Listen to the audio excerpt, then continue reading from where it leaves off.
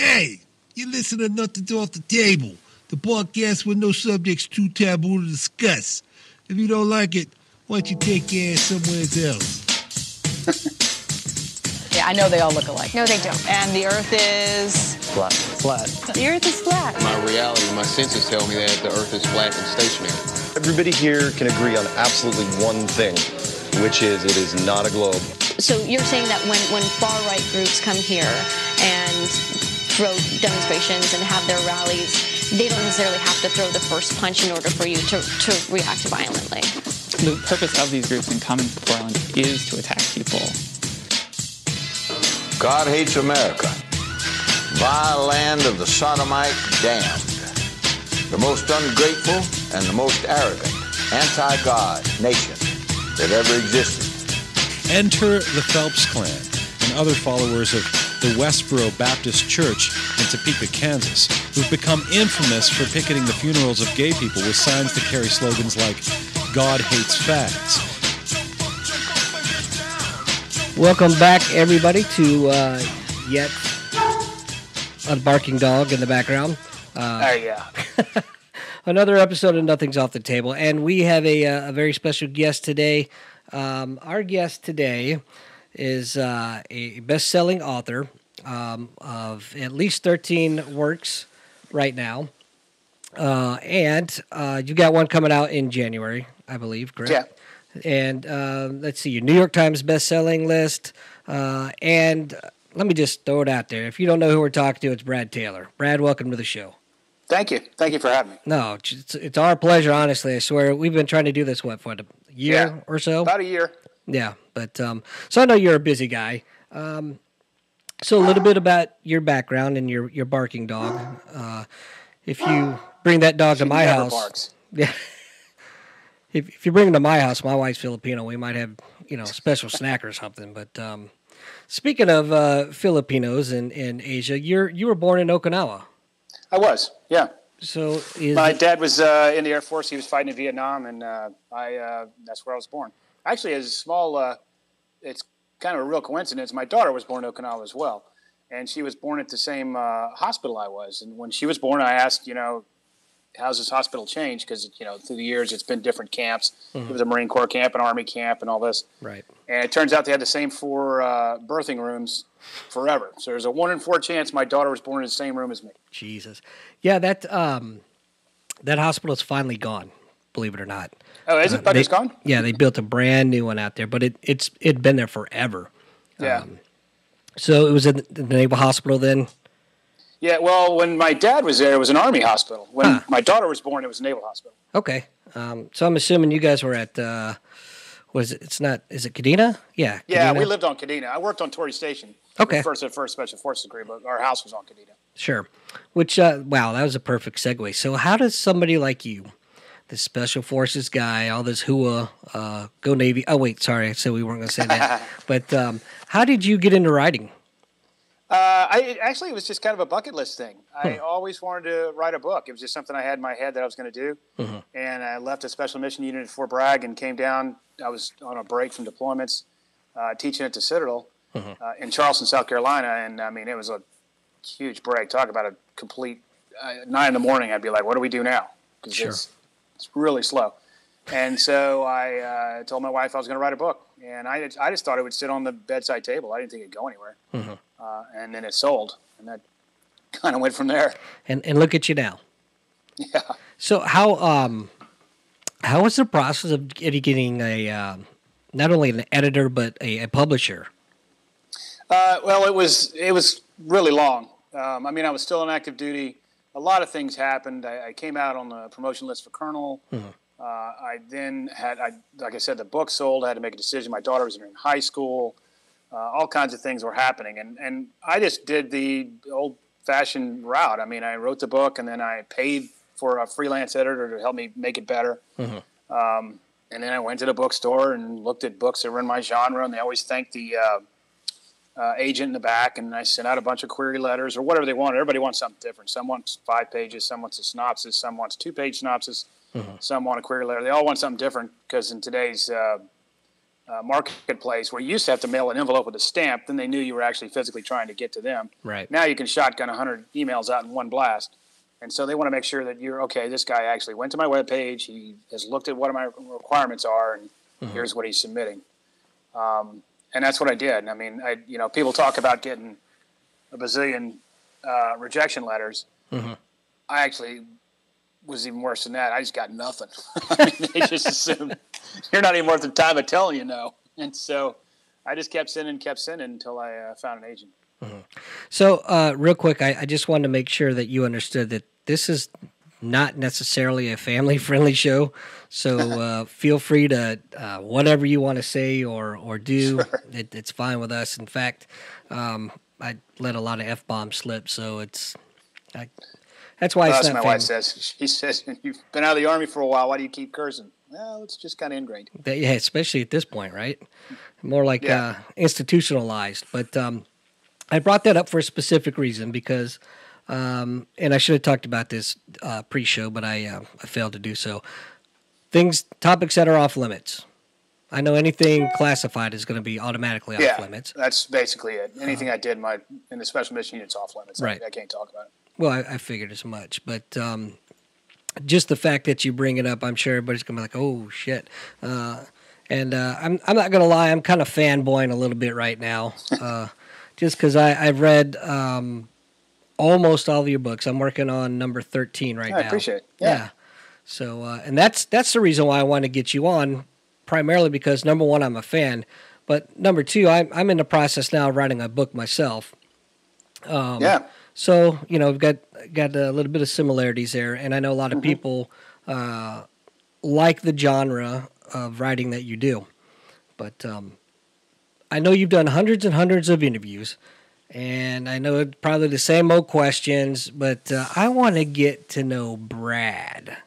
Okay. The writer's great, the stories are awesome, but let's talk about Brad. What does Brad like to do for fun?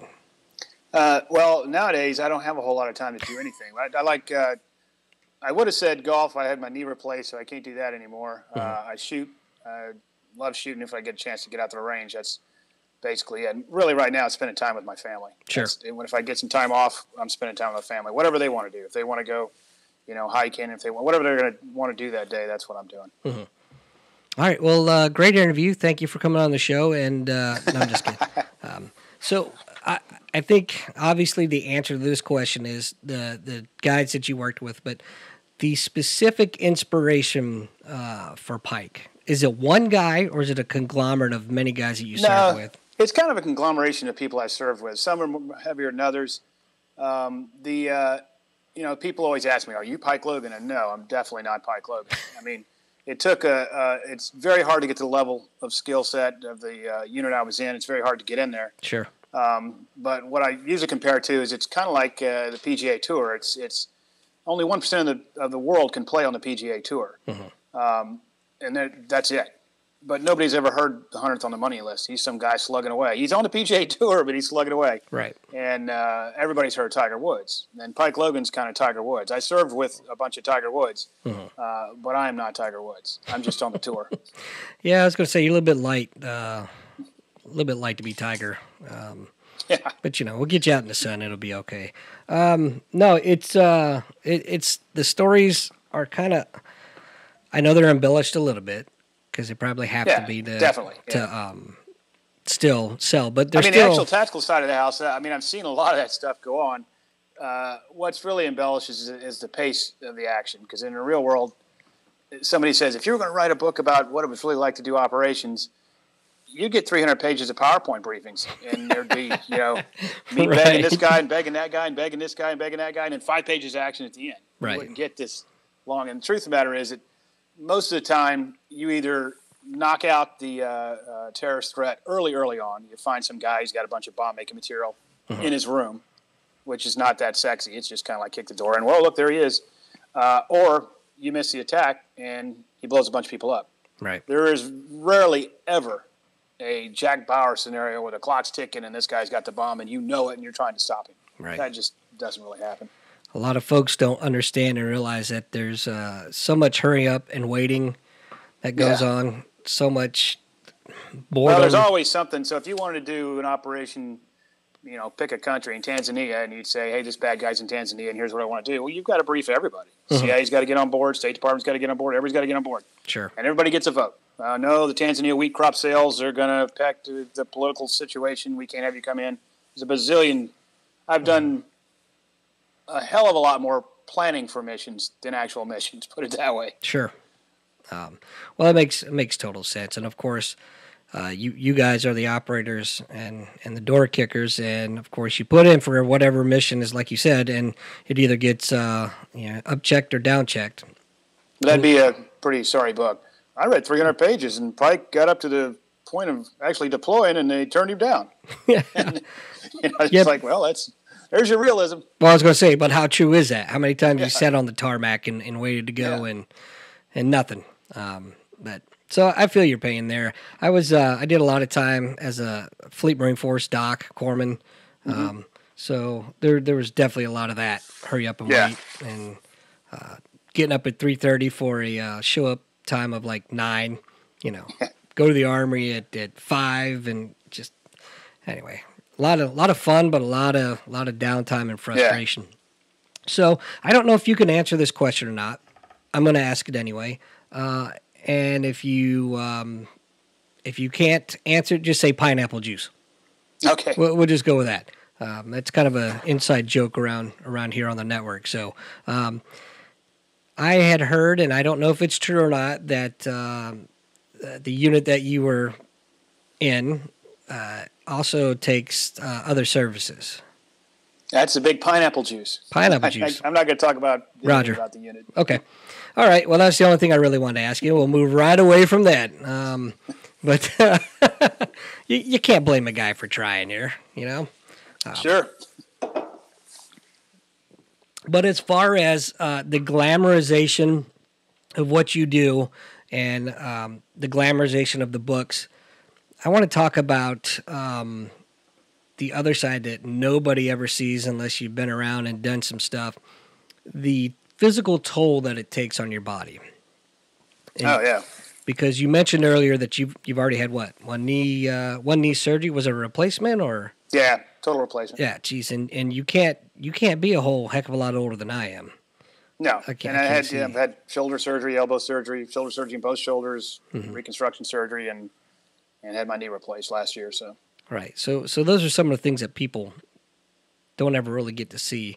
I wanted to talk about, and you coming from where you came from, I have a theory as to PTSD and those that suffer from it and seem to be susceptible to it, and those that are able to, I don't know, maybe not be affected, but able to compartmentalize better. And my theory is that the special warfare operators like yourself, it seems like you guys, the training that you guys go through to get to where you're at, to where you're actually operating, I feel that it sets you guys up for success as far as being able to maybe handle the stresses of what you've seen daily. I would disagree. Okay. I'd say that it does. You do go. It's a stressful existence even when you're not in combat. Sure. I mean, every day is selection at the other unit. It was just every day you're competing for a slot. One day you're the hero, next day you're zero, and you're on the street. But I mean, I know plenty of people that it certainly is not some magic wand. There is no shield that somebody's going to hold up. Sure. PTSD affects everybody. Absolutely. I also co-host another podcast that we do. It's called JTF 22-0, where we are actually trying to combat the stigmas, if you will, the myths about it, and trying to get people to realize that it's okay to ask for help. Right. And that actually is probably just in the SOF community alone, because it's been a long time since I was in conventional forces, but in the SOF community, the biggest problem is nobody wants to ask for help because it looks like a weakness, and then it just starts eating at them. Sure. Yeah. Oh, absolutely. And the units I've been with, they're conventional units, but it's the same thing. Marine Corps infantry, they've got this big ego, and it's also seen as a weakness in that area. I mean, your comment there is it's kind of a prevalent comment that those guys can take it where the other guys can't. Mhm. Well, if I'm in that unit and I have PTSD, now I've been told I'm supposed to be able to take this because I'm in this unit. Now I don't go seek help. Right. That makes perfect sense, and that's why I want to bring it up, because I feel it's important to bring awareness for everyone. And the other big problem that we're having, I think, right now is with first responders, law enforcement, your paramedics, your correctional officers, because they're kind of still in the same book, right? It's a weakness for them to go see help. Not only that, but if you're a cop, then they could take your gun away. Then you can't do your job at all. So, I'm sure you have. I've lost too many brothers to suicide, and I just want to do whatever I can to maybe, if I save one life, definitely. One life's worth it. But all right, let's get off of the frickin' depressing topic here, as if this show isn't depressing enough as it is. Anyway, so we got a commenter in the room that wants me to comment or have you comment on Marcinko's books. I never read his fiction books. I read his very first book, and Rogue Warrior, the supposed nonfiction book. Right. And he's in the back of a aircraft. He's about to parachute in to do this real world mission, and he gets on the ground and realizes he's in the airplane. He realizes he's got blanks. They loaded blanks in my magazines. It's a training mission. And he gets all mad because he thought it was real world. And the first thing I thought was, you had somebody else load your magazines? Right. I mean, how did that happen? Right. Did they give you the gun with a blank adapter on it? You didn't realize it was there? I mean, didn't you go to the arms room and get your own gun? So, I don't know. Well, I'm sure there's some embellishment there, too, to build the story. I actually got to meet him. This is a crazy story. I was in Great Lakes, Illinois. It's when Rogue Warrior came out, and that he was doing a book signing tour and all the exchanges. And the dive motivator at recruit side was served on, I guess, SEAL Team 6 with him at some point when he was a younger sailor. So every day at lunch, I was trying to go back to recon. Every day at lunch, I'd go into the pool, and I'd do my swimming, and I walk in, usually talk to the chief. And lo and behold, there's Dick Marcinko in there. Big dude. And what threw me off is that he's kind of got like a high-pitched, almost feminine voice, and it didn't fit his body type at all. But long story longer, we got to talk a little bit for maybe 5 minutes. Chief introduced me to him, and then Chief said, "Yeah, Doc's going back to recon here," and then he starts going off, "Oh, recon this, recon that. You need to go to Buds this, go to Buds that." I'm like, "Yeah, whatever." And then as I was leaving, he's like, oh, hey, Doc, I don't want to hear any of that raw shit. Roger that. Raw, sir. He freaking makes me push right there. It was awesome. So that's like my only cool story that I have ever in my life. Not really, but a lot of them I'm not going to tell because my wife will probably listen later. But so deployments-wise, I know you can't talk a lot about them, but for those that are all into the, oh my God, it's such a glamorous life, can you talk a little bit about the toll that it takes on your family? Oh, enormous toll. My daughter was born 2 days after 9. I was about to deploy for 9/11 happened, and we're out the door. And my wife was 9 months pregnant. Jeez. And then conveniently, President Bush had grounded all aircraft in the continental United States, so we couldn't even take off. Holy shit. So we're sitting around waiting on, what are we doing? Where are we going? What's going on? And then she was born, and then I went off to war. And then I was gone, over and over again, back and home, off and gone, back and home, and off and gone. So often that by the time I went to the Citadel, she was, I think, 6 at that time, 7. And I was taking her to school for the first time, and I was wearing a uniform. And she said, "What are you wearing a costume for?" She didn't even realize that I was in the Army. Right. Well, yeah, I guess especially in your line of work too. But it's I missed anniversaries, birthdays, Christmases, Thanksgiving, just like everybody else that's serving, really. Sure. And I'm just, the reason I bring it up is again, people think that it's this glamorous life, but it's really hard. You guys don't do it for the money. You don't do it for the pay. You don't do it for the fame or fortune. Yeah, it is really hard. You don't even realize how hard it is because everybody's living that life. It's just the life. That's what everybody's doing. And we came down to, like I said, when the last assignment was at the Citadel, And I mean, I'm literally like, this is how normal people live. I mean, you get up and go to work and you don't have to worry about getting shot at. You just kind of, everybody's having fun and having parties and First Friday here and coming over for a drink and that kind of stuff. Right. And I'd completely lost track of what it was like without being there. That sucks. But you're home now for them. In between stints, and you said your oldest is in high school. Is that correct? No, she just graduated college. Oh, okay. She was entering high school when I had to make all these decisions about the book and about whether I was going to take the promotion, and I ended up turning the promotion down and decided to give writing a go. But now she's just graduated college last year, so. Oh, that's outstanding. So you at least got to be home for that, for the high school. Definitely. Well, that's the main reason. I started getting emails about, you're going to go 2-year unaccompanied tour to Pakistan. You're going to do this. You're going to do that. And I was like, I had enough of that. Yeah, I don't blame you. I'm not doing it anymore. And so I turned it down and retired.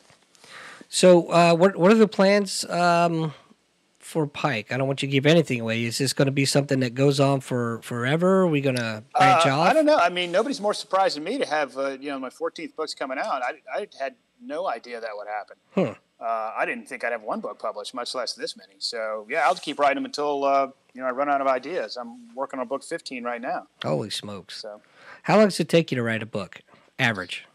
Well, it used to, for a while there, I was doing 2 books a year, which was crushing because I go overseas and do the book research tour or book research trip. I mean, I just got back from Taiwan and Australia for book 15. I was all over Brazil for Hunter Killer, which comes out in January. So you spend a lot of time on the ground when you're doing. What had happened was I wasn't making any money as a writer. I mean, and so I did a lot of contracting, just like everybody else does. Sure. Okay, let me put my horse shingle out. Look at me. And so I would look at my schedule and say, okay, the book's due in December. I've got a contract from July until January.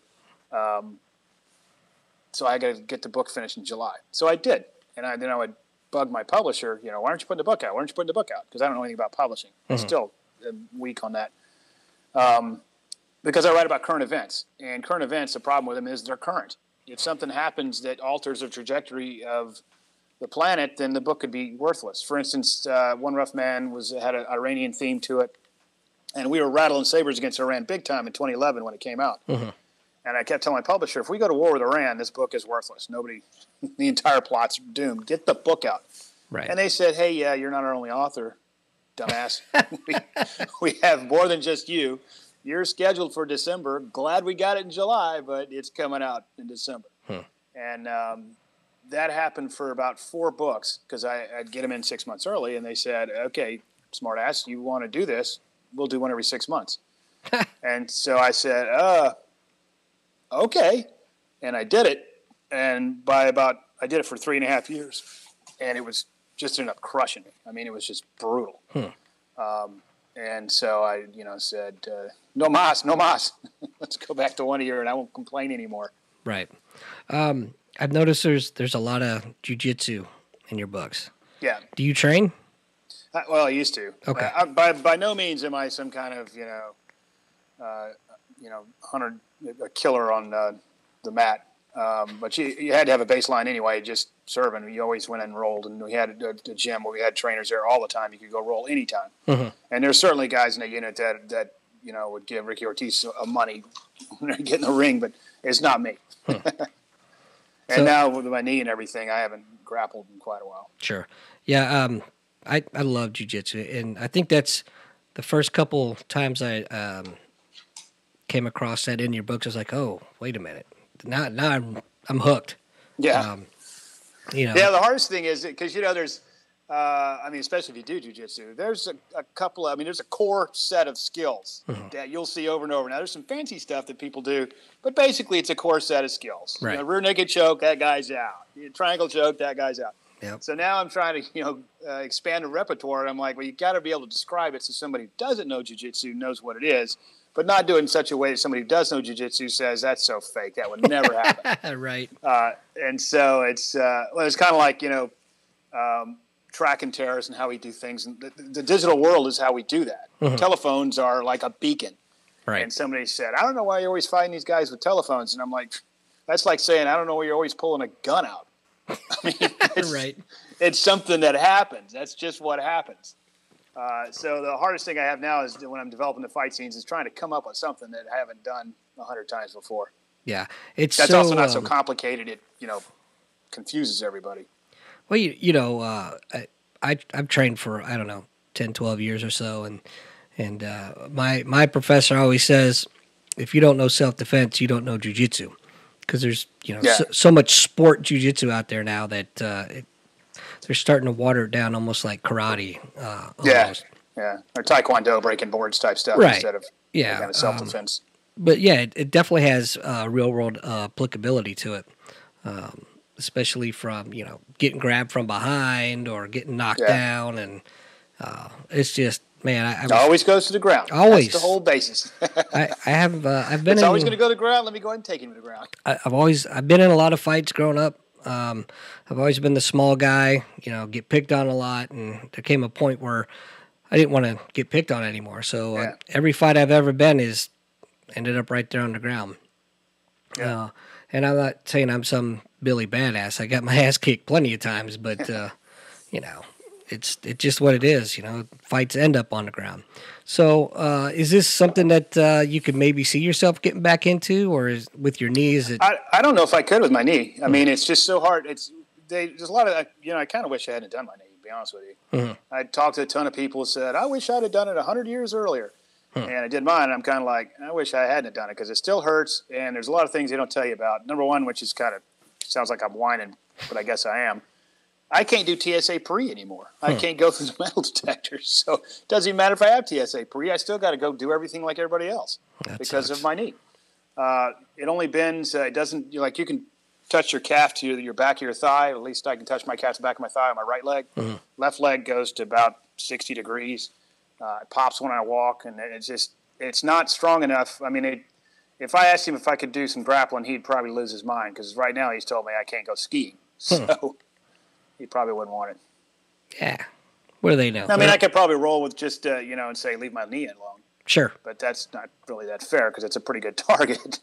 Yeah, well, it depends. If you're competing, sure. But if you're just rolling to get exercise and to, just maybe learn something, do some grappling, then, choose your partners wisely, I guess. But yeah. Well, since I left Citadel, we had a club over at Citadel we used to roll all the time, and that was a lot of fun. Level 4 combative guys would come in and all that kind of stuff, and so that was fun. But ever since then, I haven't really done much at all. I tell you what, it's the best therapy I've ever had. Yeah. It's free. Where else can you choke somebody out legally? You know, and they thank you for it, and you walk off, you're exhausted, but you feel fantastic. And I try to. I guess I'm one of those jiu-jitsu psychos that tries to recruit everybody into it, you know. But it really is. It's a lot of fun, and I think one of the proudest days I ever had was my son, who's 8, came up to me and said, "Daddy, I want to do jiu-jitsu." And I was like, that's cool. Yes, my boy. But all right, so I'm gonna put you on the spot a little bit here. What's some of the funnier combat stories you have? Well, let me see if I could tell it without giving away too much. Yeah, okay, I'll just tell you. I was on an aircraft going into a target, and it was a long flight. Long flight. And I've got all kinds of stuff all over me. You got all kinds of kits. It's a long flight. I had it all set down. It's a blacked out aircraft. You can't see anything. It's completely blacked out. And we get the 1 minute call, 1 minute. And so I set my weapon down, start snapping everything together. And then we get, 20 seconds. And I can't find my weapon. It's laying on the floor of the aircraft. We were in Chinook. It's a big bird. I couldn't find it. I'm scrambling around on my hands and knees going, where's my weapon? Where's my weapon? And, my guys were like, what are you doing? So I'm grabbing the crew chief's weapon and saying, that's my weapon. That's my weapon. He's like, that's my weapon. Get away from me. And I found it. We hit the ground. Ramp drop. People are running off the back, and I had found it. And I ran off the back completely. I'm supposed to be in charge of the whole thing, and instead I'm turning on knobs and setting, switching everything, and bullets flying everywhere. And I was like, only thing I can remember thinking was, thank God I didn't lose my weapon. Boy, would that be embarrassing. So That's That's pretty one I awesome. don't tell a lot of people. Yeah. Well, I appreciate you sharing that. That's pretty awesome. There's a front. Nah, I'm not even going there. Never mind. It probably wouldn't want me to say it anyway. But yeah, if you had, I know people ask you this a lot too, but I'm going to throw it out there because I know a lot of people ask me later, why didn't you ask? Somebody that wants to go the route that you did in the military, what would be the best advice that you could give them? I'd say the best advice is you better look at it long term and don't look at it as in, I'm going to get some kind of neat and shiny pin and then go out and write books about how to barbecue, or something like that. It's because, it took me 10 years before I could even try out. And that's basically about, you can get there a little earlier, but you're not going to walk in off the street and take my route. I started out in infantry, then I went SF, and then I went to the unit. It's not for somebody who wants to join right off the street, serve a few years, and get out. Right. The Navy has that. Oh, I can't believe you went there. So, you really got to think about long term. You're making a career out of it. You're not doing it for, video game purposes. So is there a little bit of jealousy there with that comment? No, not at all. Trust me. No, I'm just kidding. Just busting your chops a little bit. But so infantry. So that was your specialty before you were infantry officer? Yeah. And is that typically the route most people take for that? Because I tell you, I can tell you naval special warfare, but I'm ignorant to the whole Army. Yeah, most of it's in it, but it's not by no. It depends on what I'd probably say 80%, but there's certainly 20% aren't, and a lot of them end up going going SF, because when you get commissioned or you get your MOS for whatever for the recruiter or whatever, and he's like, hey, a mechanic could be the quickest way for you to be a forest ranger, and you're in there being a mechanic going, what in the hell is this? Right. Well, those guys would be the kind of guys that say, look, I'm out of here. I'm going SF. But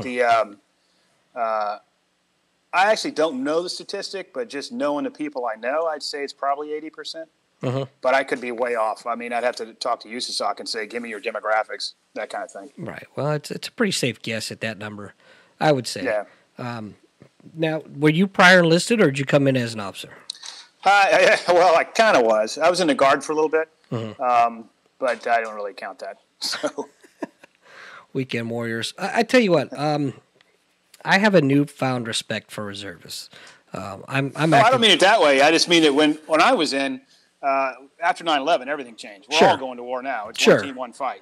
Absolutely. I didn't mean it like that. But when I was in the Guard, it was just kind of like show up on the weekend, eat your donuts, and go home. Right. After, we all started going to war, people kind of realized, hey, if we just show up on the weekend and eat a donut, we're going to get killed when we go overseas. Right. And so everybody takes it seriously. A two-way rifle range makes things get serious really quickly. That's true. So I didn't mean to, if anybody listening, I didn't mean that for today's warriors, I'll tell you that. I didn't take it that way at all.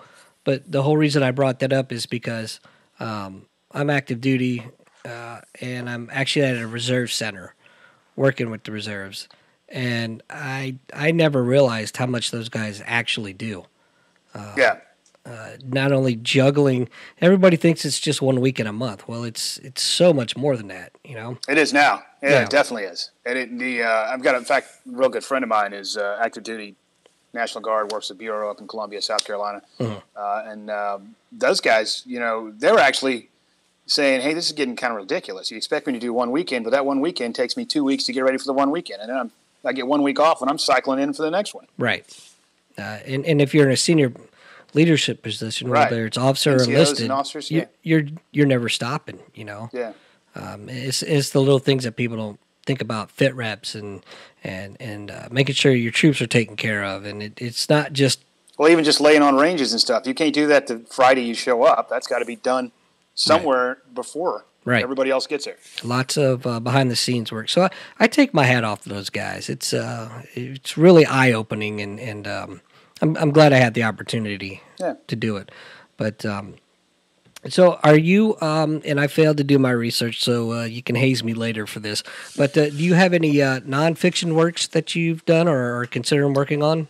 Not any books. I do have a blog. I've kind of slacked off on it now because I've gotten kind of busy. But I write about national security affairs all the time. They can go to my blog at bradtaylorBooks.com, and there's everything from females in combat arms to attacking Iran to just anything that strikes my interest. So I see some talking head on TV babbling about something, and I realize that guy didn't know what he's talking about.